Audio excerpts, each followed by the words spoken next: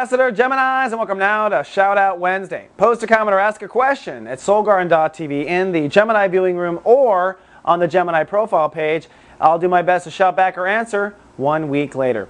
Looks like it's sunny and social today for the twins of the zodiac. The moon is in Aries, putting emotional focus on your social life.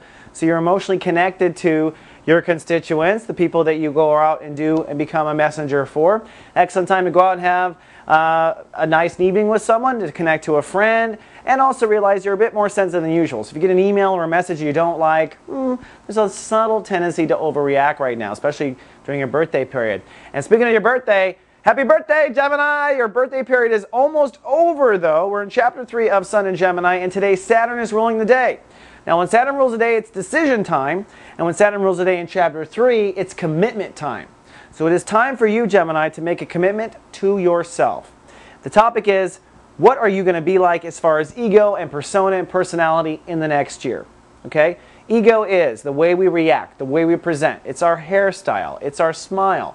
It is when someone says something insulting to me, how do I react to that? Do I even react? It's all these things. It's our automated program behavior. It is, frankly, our rising sign in natal astrology. And it's time now for Geminis to commit on who they want to be in 2009. Don't worry, next year on your birthday you'll have a chance to update again, and you can always update, you just don't always have the entire solar system at your disposal to do it. So, time to decide.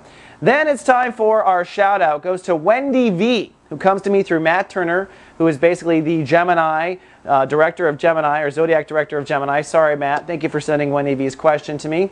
And Wendy asked the question about the busyness of Gemini's mind. It seems like you guys are really grappling with the fact that your minds are everywhere all the time. You know what? That is the way you're built. Okay?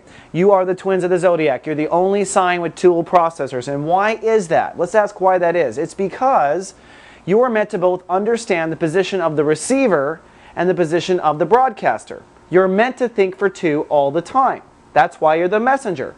Because you're saying the message and you're also trying to relate whether or not they understood it. Okay? So when you're young as a Gemini, it's very hard to focus. Every Gemini I know in youth is like constantly going 1,000 ways and directions a minute.